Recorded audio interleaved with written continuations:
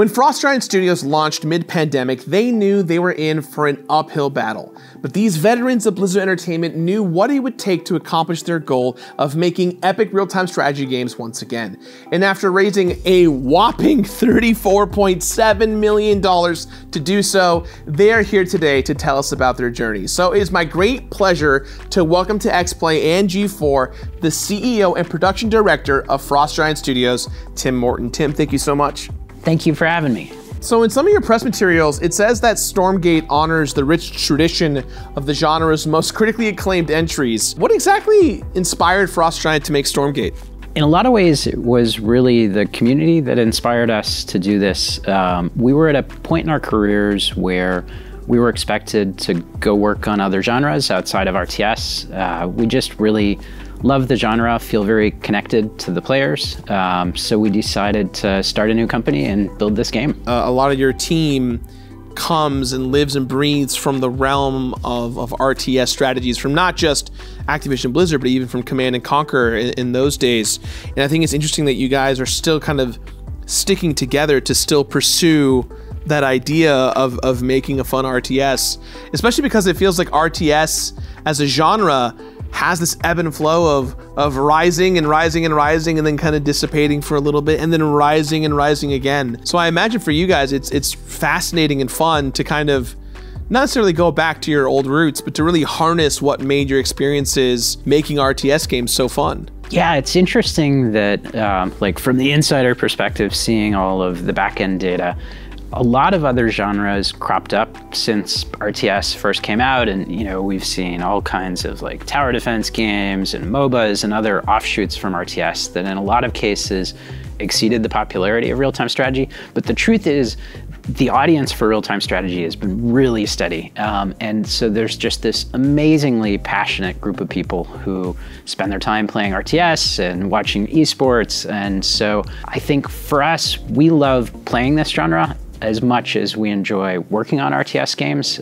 So yeah, just having the opportunity to stay connected with all of those players and also to continue to make the kind of games that we love. I'm happy for you guys and your team because you get to still explore the passion that brought you into the games industry. That's so fun. What is going to set Stormgate apart from the titles that we just talked about, whether they're inspirations, stuff you guys used to work on? Like, what makes Stormgate different from what you guys are hoping to do? The last games that we worked on were built in an era where you do a bunch of work, you put it in a box, and then you move on to the next expansion, or you move on to the next completely new game that you're going to build. And there's just years between sharing that work with players. This is the first time that an RTS has been built with continuous content delivery in mind. So we're going to be free to play, and we've literally planned out years of content. So it's very much going to be a living, breathing, evolving game. I guess the idea is you want the game to evolve with community feedback, with tournament play, with esports and competitive play. That's got to be a really reassuring thing that, hey, what we're building may not be finite, but there's a groundwork to improve and to keep growing from there. Yeah, and we're already in a really great dialogue with the community on our Reddit channel, just getting feedback around various design topics as we've built the game. And we want to keep that back and forth up as we continue to develop. It's so critical for us to be able to hear from players who already have spent years of their lives playing RTS games, who have really valuable opinions about what they like and what they don't like. So Stormgate is running on what you call a customed developed simulation technology named Snowplay. What can you tell us about it, and what is the development process for Snowplay for you guys? RTS is the only genre I can think of that requires hundreds, sometimes thousands of units to be synchronized over a network across multiple machines. All those units have to be really responsive for local players when they click and issue commands. They have to pathfind successfully, like through each other and around all the obstructions in the terrain.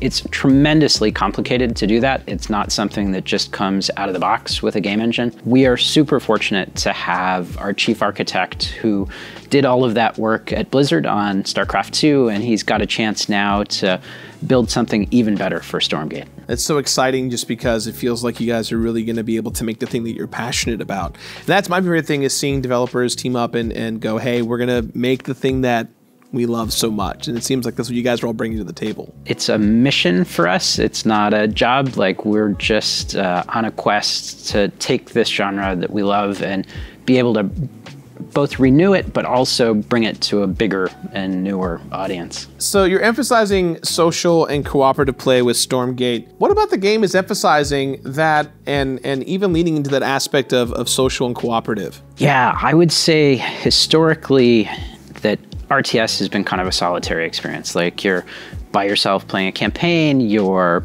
playing 1v1 against an opponent, but you're not building the kinds of social connections that I think players have come to enjoy building in other kinds of games. And so we're thinking about social connectivity in every aspect of our game. You can onboard into the game socially. You can play the campaigns cooperatively. Our open-ended co-op mode supports 3 players, which is more than we supported in StarCraft 2. And even for 1v1 competitive, the tournament system that we're building into the game creates a sense of community and an ability to have just social connectivity with other players. You'd imagine that in today's world that the emphasis of growing a game from the ground up in the RTS genre would be focusing on online play in the essence of huge 4v4 or you know, gimmicky-esque tower defense type mapping and things like that. But in your case, you guys said, hey, we're gonna make it more about that social experience, about how you can play the main campaign with up to 3 people. Hearing that is really exciting, because I love, specifically in Brood War, or even the later editions of the StarCraft expansion. I think in the last expansion, you could split into a team of people but control the same base and divide and conquer units and resources accordingly. So the fact that you guys said, hey, not only can you do it with 2 people, you can now do it with 3, I think is a challenge in itself. So I wish you guys luck, because that can't be easy, but it's also going to be very exciting to play with the idea of it and really flesh it out. Yeah, one of the things that got added with the last expansion to StarCraft 2 Legacy of the Void was this cooperative mode where each player in the co-op mode gets to pick their own heroes. So kind of different expressions of gameplay style. There's leveling of those heroes. So it's really an open-ended mode. And there's an opportunity for us to continue to release new heroes as well, so new gameplay styles can continue to come out. I think by making it 3 players, it just expands how much social connection you can form while you're playing that mode, but it also really opens up new opportunities on the maps. Just the map design to support 3 bases is totally different, obviously, than the map design for 2. So what single aspect of Stormgate are you personally most excited about for players who are going to be playing this for the first time to experience? It's so hard to pick just one thing. It's like we've got integrated esports, we've got all the new social features, but I think maybe the thing that stands out to me is just building a brand new game universe.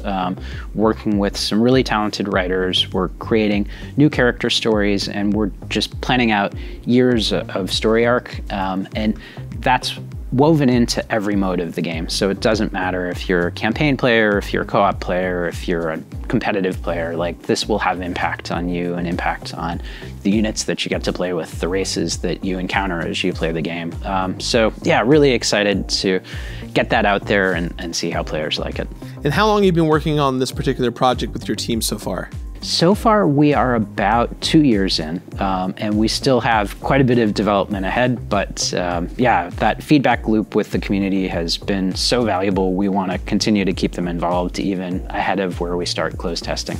It's got to feel good to finally be able to share the world Stormgate on such a large stage with Summer Games Fest right now. That's got to be so rewarding for you and your team. Definitely, yeah, we're really grateful to Jeff Keighley and the Summer Game Fest folks for letting us be part of that. And it's a big moment for us to finally be able to talk about what we're building. We've had to be kind of closed about sharing it up to this point, but now we can really engage and get more feedback. Thank you so much, everyone at home, for joining us. I know you're super excited to share this with the world, Tim, and thank you again for joining here. And the world is eager to play it. Stormgate will be available via Steam on PC at release, but if you visit playstormgate.com, you can sign up for the closed beta test taking place around 2023.